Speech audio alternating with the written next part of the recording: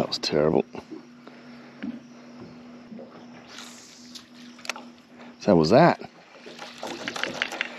Right, reset. It's better.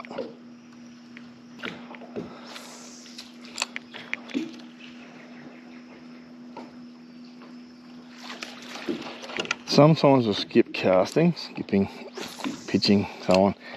The more time you have, the worse the cast.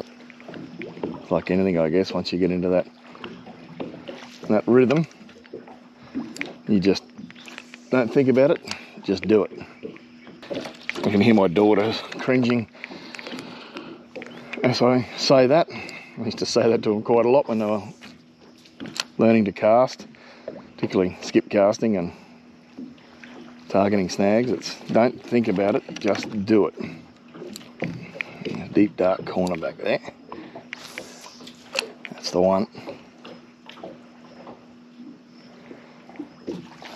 No hungry fish in it.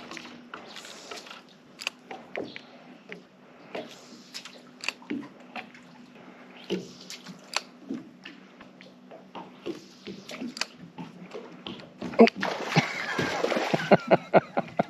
He was on it as soon as I got in there.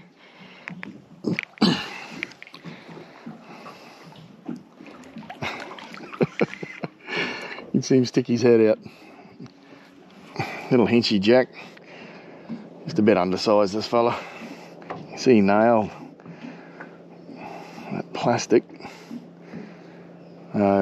These guys, I'm almost certain, think that they're crabs swimming through the mangrove roots or falling out of the trees. So I'll get the hook out of this guy. He's already got his pink bling, and we'll get him back in as quick as we can.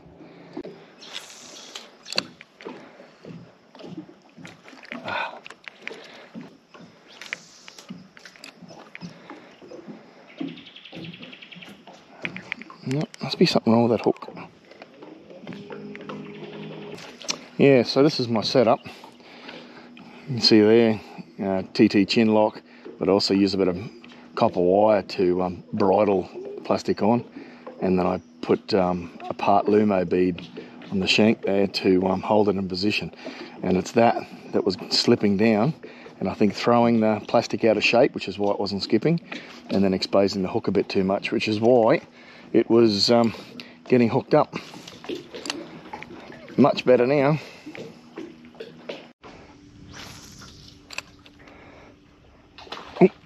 Oh. He travelled a bit to try and get it.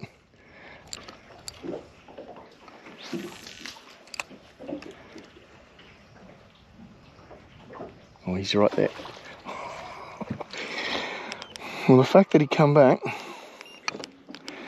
a second time means that he may very well come back a third time. Most jacks don't come back a second time if they've grabbed it. But we'll go back and have a look once I get this one in. Obviously, this is a good spot for jacks. This guy's not all that big, but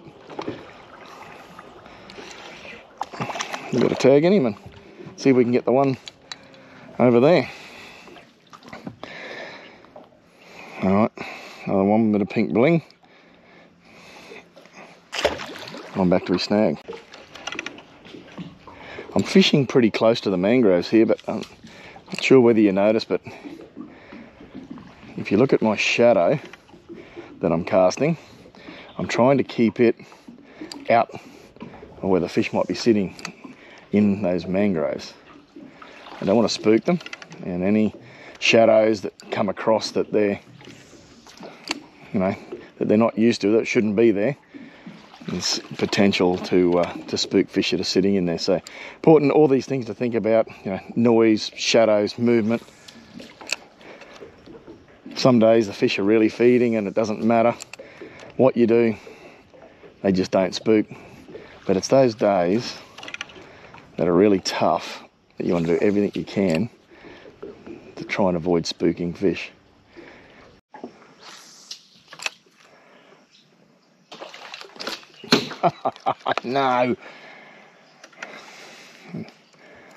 see if he'll have another go, if I can get under there. Oh, he did come back for another go. Oh, I was hoping it was going to be a little bit bigger, but that's still fun.